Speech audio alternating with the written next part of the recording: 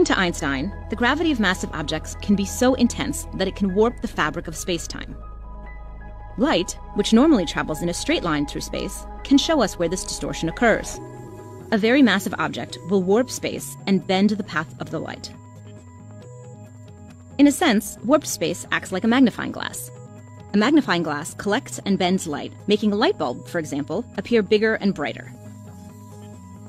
Warped space can do the same thing to light from a galaxy.